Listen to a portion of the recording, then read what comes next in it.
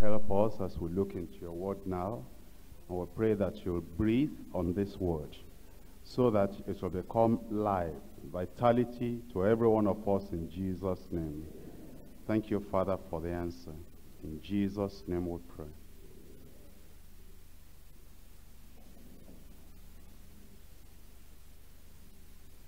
In the series on church growth, I've already dealt with fishing as it applies to evangelism, as well as church. It relates to the preaching of the word and bearing fruit. I've dealt with building as it relates to the pattern that God has given in his word, and that we should do a work that is solid, and that we shouldn't build without foundation. In this message, I want to deal with parenting, being a parent, parenting. There is so much similarity between the family and the flock, and so much similarity too between parenting and pastoring. In fact, the condition in a minister's family will often reflect the situation in the flock that he pastors. And in the qualifications given for those who are to be ministers of the gospel, the minister's family occupies a conspicuous position. In 1 Timothy chapter 3, 1 Timothy chapter 3, from verse 4, one that ruleth well his house, having his children in subjection with all gravity. For if a man know not how to rule his own house, how shall he take care of the church of God? So here we are told that if a person is going to take care of the work of the Lord, he should have a good example in the family. He should have his house set in order. The house or the home is under control. The children are not wayward children, uncontrollable children, unruly children. They shouldn't be drug addicts. They shouldn't be a shame or a reproach to the gospel.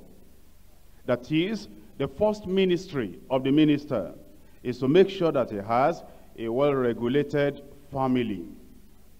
Because it says, if you cannot control the home, how then can you control the church? It even goes further and tells us that the wives of deacons, those who have lower responsibility in the church than the bishop or the pastor, the home of such people should also be well regulated. In verse 11, even so must their wives be grave, not slanderous, sober, faithful in all things. Sometimes it's the mouth of the wife of the pastor that destroys the ministry of the pastor. Maybe a slanderer.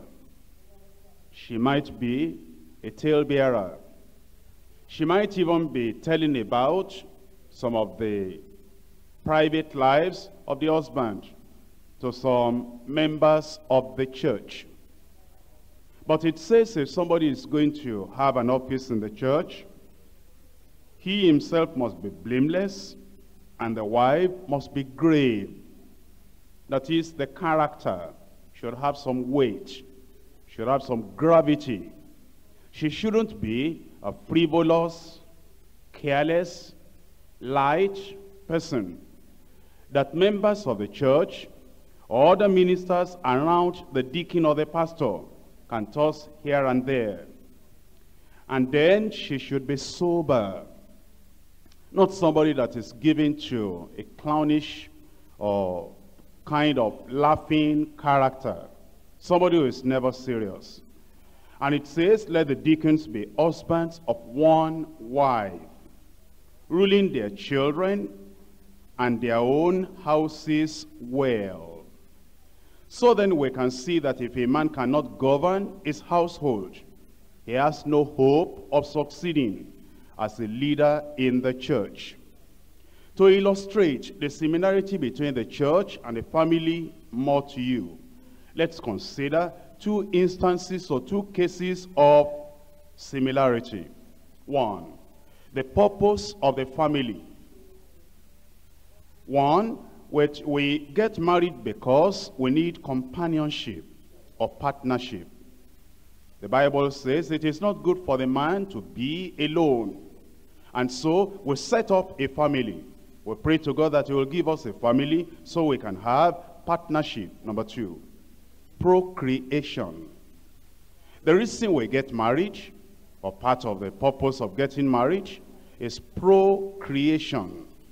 Which means that when we get married, the Lord blesses the marriage, and then children are born to the family. Number three, protection. When a woman is married, the husband acts as a protector, a shield over the wife. And when a man is married, the woman acts as a covering, umbrella, protecting that husband. You see an evangelist or a pastor that is not married yet and has to counsel a lot of women. There may be some temptations. But if the man is married, then the women in the church and the women on the crusade field, they know that the evangelist or the pastor or the minister is married. It lessens the temptation a great deal. So then, marriage gives protection. 4, preservation. You see, when you are married, you are preserved. If you have a good marriage, and the purpose of God giving us marriage is that we'll be able to have good marriages that will preserve us. 1, it preserves posterity, your name. Because after you are married and you have children, your name is preserved through those children. The family line is preserved. But not only that for you, it preserves your strength and your health. As a bachelor, there are a lot of things you do that could wear you out or wear you down. But the marriage preserves you, preserves your strength.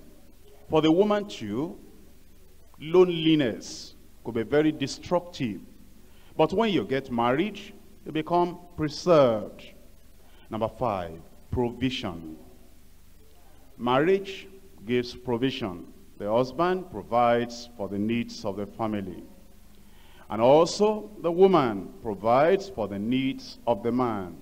The man may have the money, but the woman can provide the things that will be convenient to take care of the family after the man has provided the materials, the money, the substance. So, on both sides, marriage gives provision. Number 6, pleasure. Legitimate pleasure, legitimate joy. When we get married, in a legitimate way, we can fulfill the needs of the body without guilt, without condemnation, without judgment. If somebody goes into extramarital relationship, that means goes to a relationship with a man or a woman outside the family, that's sin. That brings guilt, condemnation, and judgment. But in marriage, pleasure is provided for without guilt, without condemnation. 7, purity. Each one having his wife for the purpose of purity, to avoid fornication. Let every man have his own wife, and let every woman have her own husband. 7 things we discover in the purpose of the family. Now, let's go all over again and ask ourselves if this could be God's purpose for the flock, for the church. 1, again, partnership. Human beings are very lonely. Sinners are very lonely. Guilt makes us lonely. Our sins separate us from God, and our sins separate us from other people. Because of our sins, we're rejected by heaven. We're rejected by our neighbors. Even our own conscience will go against us. But the church is there to bring the message of Christ and one, link humanity with the Almighty God. So the very purpose of the establishment of the church is to create partnership, human divine partnership. So then, as ministers of the gospel, I must be asking myself, is the church fulfilling this purpose of partnership? Are we reconciling people to God? Are we bringing about the relationship between redeemed men and Almighty God himself? So then, one purpose for the church, for the flock, is that there should be partnership. Number two, procreation. It is through these, that is through the church, that Jesus Christ will be able to say at last, in fulfillment of the prophecy of Isaiah, procreation. I said it is through the church and through the ministry of the ministers in the church that that prophecy will be fulfilled. Behold, I and the children whom God has given me are for signs and wonders in Israel. So then, through your own ministry, through my own ministry, God will be able to raise up sons, children, unto himself that are conformable to the image of Christ. The question then is this: if I say I have a ministry, if you say you have a ministry, is the purpose of procreation, fruitfulness? I have chosen you, you have not chosen me, but I have chosen and ordained you that you may bring forth fruit, and that your fruit will remain, will abide. Number three, protection. You know, every sinner is exposed to the devil, to the prince of the power of the air. And every sinner in the world is under danger. But it is when, with the minister, rings out, calls out with the message of life, that the people run into the protection of the Lord. Colossians 1:13. He has translated us from the kingdom of darkness to the kingdom of his dear Son. That gives protection. And it also tells us in Psalm 91, verse 1, he that dwelleth in the secret place of the Most High shall abide under the shadow of the Almighty. How can sinful man come to take shelter under the shadow of the Almighty? Without the church, that is not possible. It is through the message that God has given to the church that man will run away from the danger in the world and then come under the blood of Jesus Christ. When I see the blood, I will pass over you. Once again, let's ask ourselves in our ministries, are we fulfilling this purpose? You see, many people do not understand the purpose for the church, the purpose for the flock. They do not provide spiritual protection, covering, umbrella, refuge, fortress for the people that are coming into the church. If we're going to really bring protection to the people, we preach Christ, the blood of Jesus. And in some circles, you never hear anything about the blood of Jesus. And also, we teach about faith, because it is that faith that will be as a shield, the shield of faith, whereby we shall be able to overcome everything that the devil may do and conquer all the arrows that he may shoot forth. Number four, preservation. Believe on the Lord Jesus Christ, and thou shalt be saved. And when you believe on the Lord Jesus Christ, you have life eternal. You are preserved until eternity. And you really can dwell in the presence of the Lord forever. And of course, you're also preserved physically. He heals. Emotionally, it's able to keep you.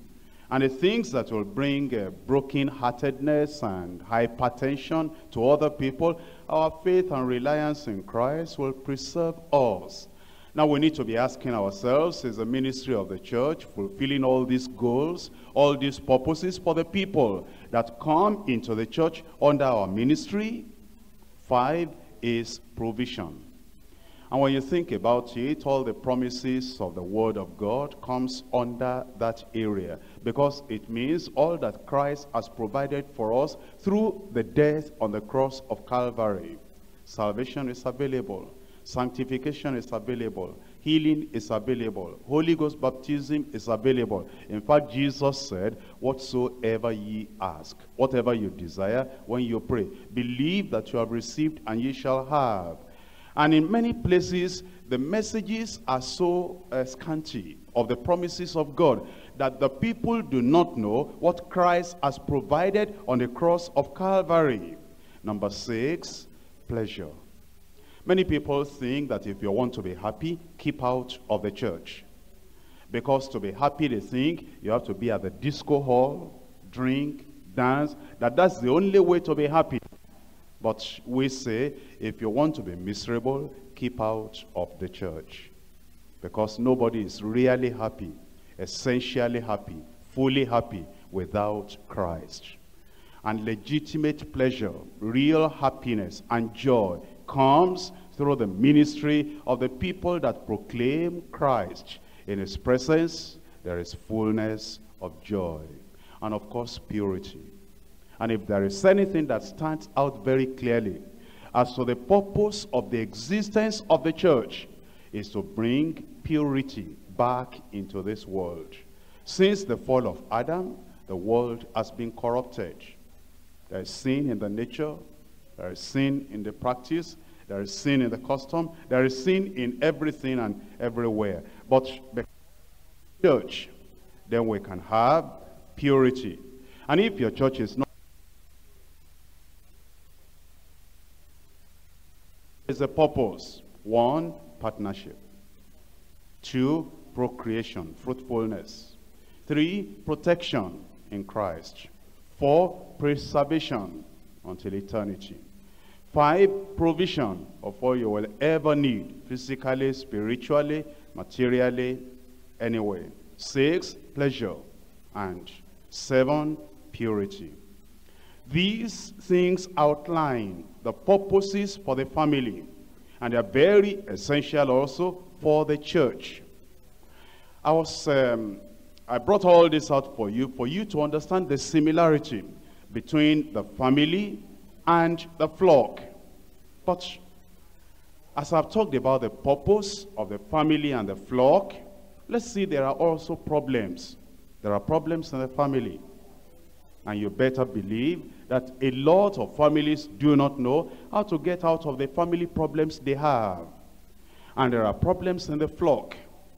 And a lot of ministers and pastors and preachers do not know how to get out of the problems they have in the flock, in the church. What I've discovered is the problems in the family are very, very similar to the problems in the flock, that is, in the church. And if you can handle the problems in the family, there is hope you'll be able to handle the problems in the flock. Let's think about them one by one. Let's take the family. And as we talk about the family, you think about your own family. I think about my own family. Some of these things that I will mention, are there problems in my family? Are there problems in your family? How can we solve them? How can we get rid of the problems? What are the problems? Let's outline them. Number 1, immaturity and insensitivity to each other's needs. If you know anything that ruins family, it is that it may be that when the man got married, he has been so immature, self-centered, self-indulgent, and really he cannot think of taking care of another person. It's me, mine, I, all the time. And if there is anything that a wife hates, it is when you refer to everything as my car, my children, my mother, my house, my Bible, my book, my money. Everything the man is saying is mine. And the woman says, am I a slave here? What do you think I'm doing here? Everything is yours. When we are married, I lost my name. I lost my father's name. I took on your name, but everything is yours now. I've lost what I got before. I'm now empty-handed. It's our family, our children, our house, our car. When you become conscious of the other person and you express it, and you show it in attitude, in everything that you do and say, you are getting matured. And that family will have less problems. But why many people have problems is that they have immaturity. They're too young at the time they got married. And because of that immaturity, they are insensitive to the needs of the other fellow. It may be the woman, she is insensitive to the need of the man. It may be the man, he is insensitive to the need of the woman.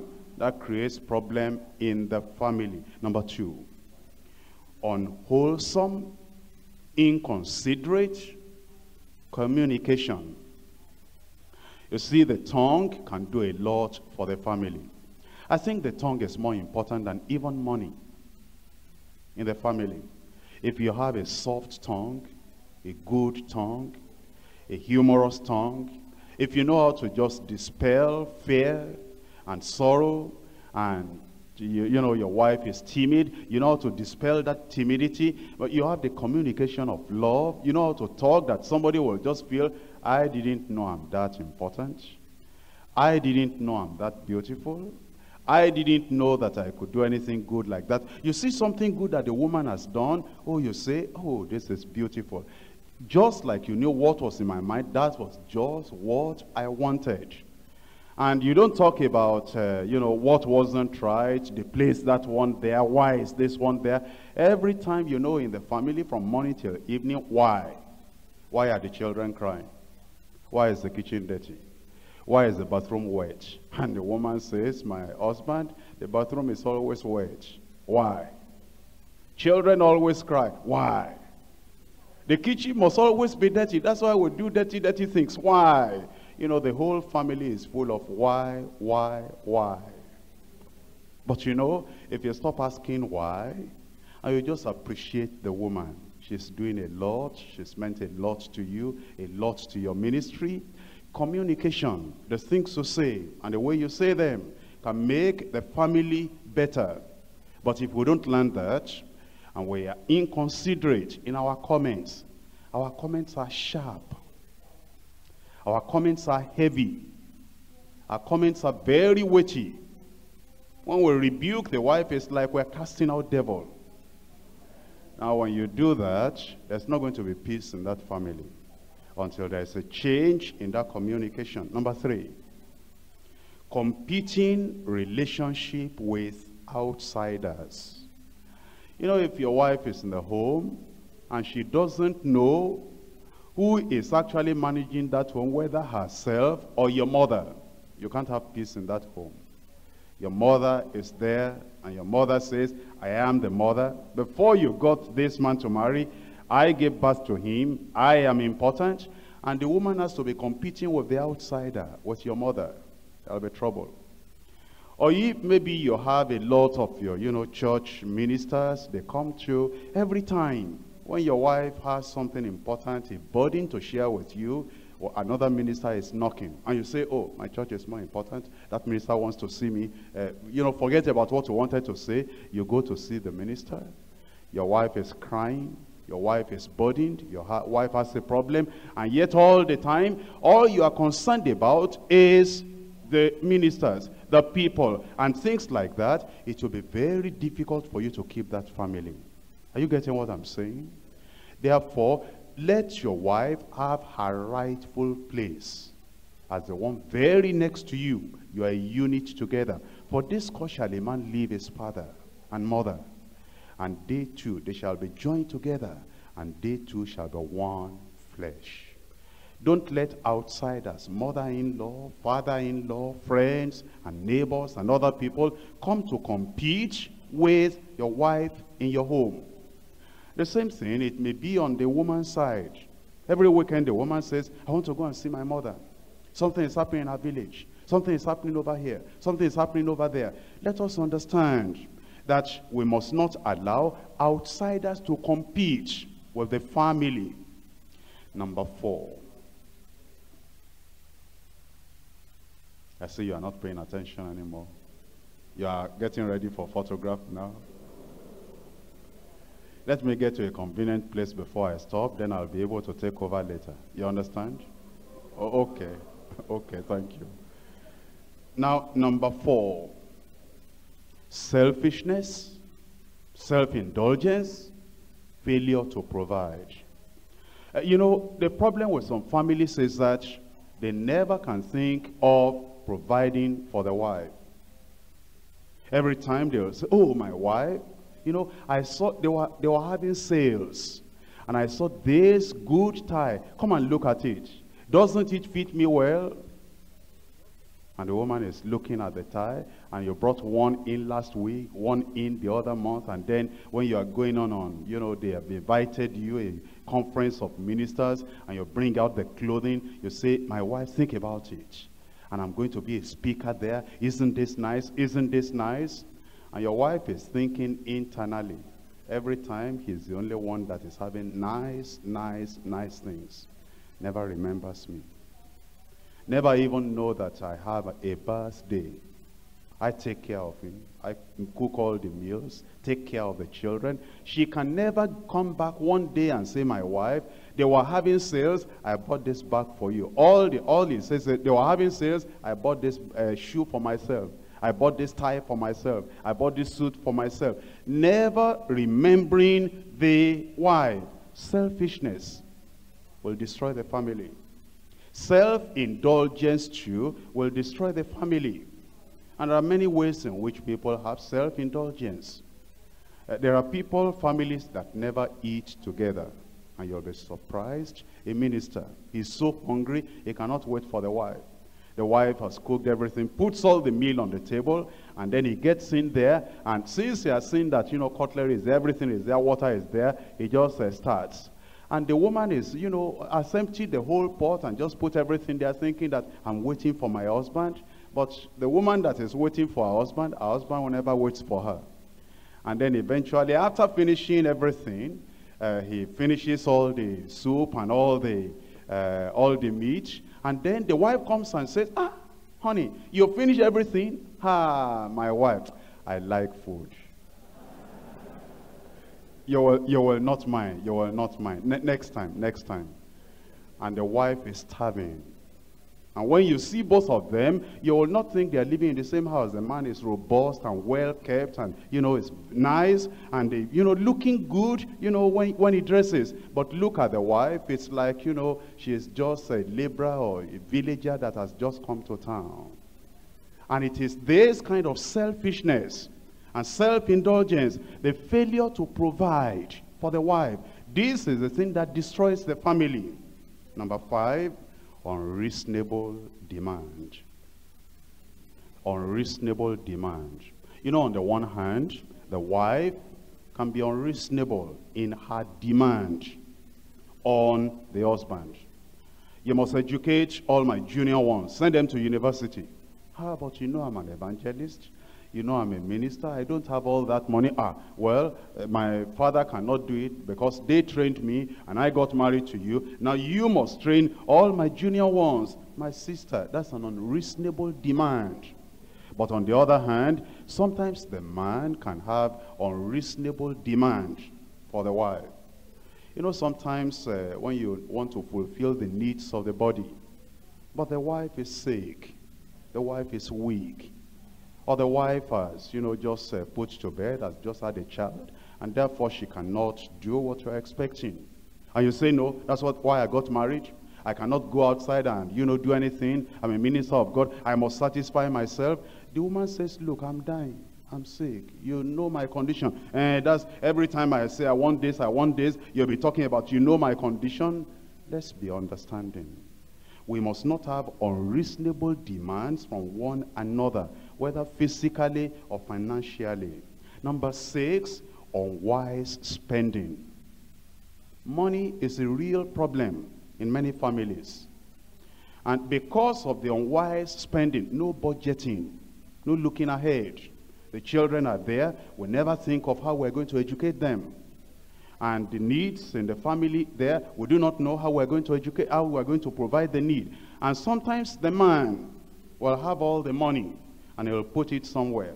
Every time the woman says, my husband, what are we going to do now because of the man will, you know, I'm a minister. Our reward is in heaven.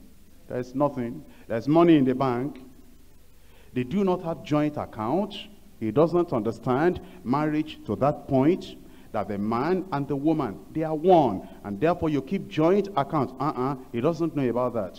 And he will just bring some kobo 50 naira notes and put it in the drawer. Anytime the woman says, there is no soup, there is nothing, he will say, oh, there is no money. What are we going to do now? Then he will go, he will lock the door when the woman is off somewhere, and then count the thing cleverly, and then bring 2 naira 50 kobo out. The 500 naira that is in the cupboard, they will lock it somewhere where the woman will not be able to discover it. And then when the woman comes, you were talking about money the other time. Am I right? Yes, I told you, nothing at home at all. Well, God will provide for us. Because, well, the condition, you know the condition of the country now, and you know as ministers. And you married a minister. Minister's wife, you must never grumble or complain. Anyway, go and manage this 2 naira 50 kobo. What will I do with 2 naira 50 kobo? I'm a minister of God. So I don't want to talk about money. You don't want to talk about money. The 500 naira you are hiding somewhere, let's talk about money. Sometimes this is what destroys the family. Number 7, inconsistent lifestyle. You know, it says in Genesis chapter 49, verse 4, about Reuben, unstable as water, thou shalt not excel. If somebody is unstable, maybe you went into something wrong, a relationship between you and another woman, and your wife knew about it, and you pleaded, it will never happen again, it will never happen again.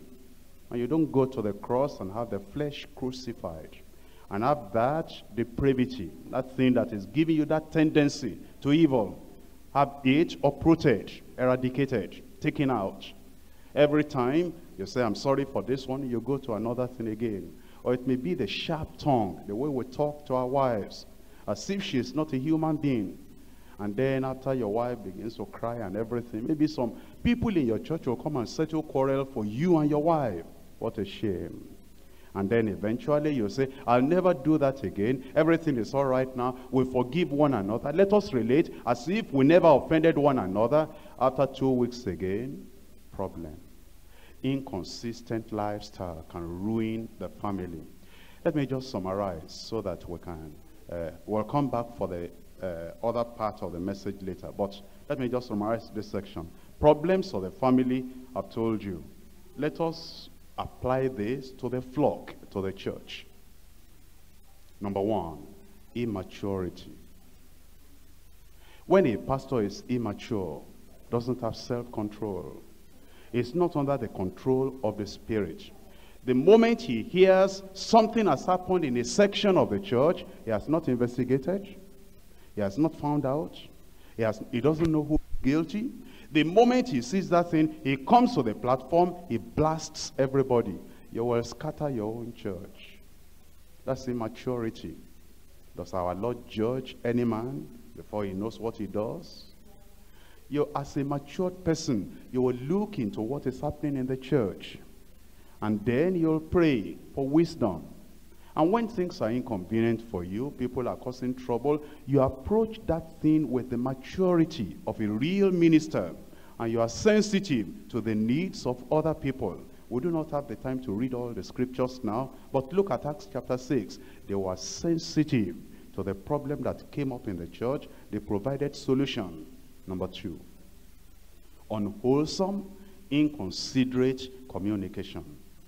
You know, when we are preaching, we should be very selective in the illustrations that we make. When you make illustrations in your messages, and a particular family in the church that had problem with you or with the church before will think, oh, pastor has not forgiven our family. That illustration is knocking our family again. And you are having a good time preaching, illustrating, demonstrating, and there is somebody in the congregation saying, we are not accepted here. We don't belong here. Every time they are throwing the word that everybody knows they are preaching at us, your communication, your illustrations, and the things you say can destroy that flock and destroy that church. Number 3, competing relationship with outsiders. You see, whenever as a pastor in the church, people watch your relationships. If they see that the Jehovah's Witnesses are, related to you, I'm not talking about natural relationship, that, you're always welcoming them, arguing with them, discussing with them. You might give them an inroad into your church. If they see that, any false prophet or syncretic idea that comes in, you're all the time looking into that thing. It might bring difficulty upon the membership in your church. And of course, the world is the enemy of the church. If you bring in the world into the church, that relationship with the outside world will destroy the church. Number 4, selfishness, self-indulgence, and failure to provide. You see, if you are selfish, people can easily tell when you're on the pulpit. Because all you'll be talking about will be, I've been pastoring this church now, you whole lot, 500 people. There's another pastor downtown there. He pastors only 200 people. He's using a car. I don't have a motorcycle. And you come the other time and you said, well, thank God I'm a pastor. I have the call of God. If it were not for the call of God, all you lot, I would have left you long ago. Now, my child cannot pay school fees in the school. I'm not complaining. I'm not complaining. God will provide for me. But just to tell you, you are not helping me, you are not providing for me. Every time he comes, he has something to say about when the church is not providing for him, the church is not taking care of him, the church is not doing that, not doing that. You see, you will destroy that church. They will scatter. But if you can keep your problems under cover and then preach the word, and do not look at the people as your provider. Look at God who called you as your provider.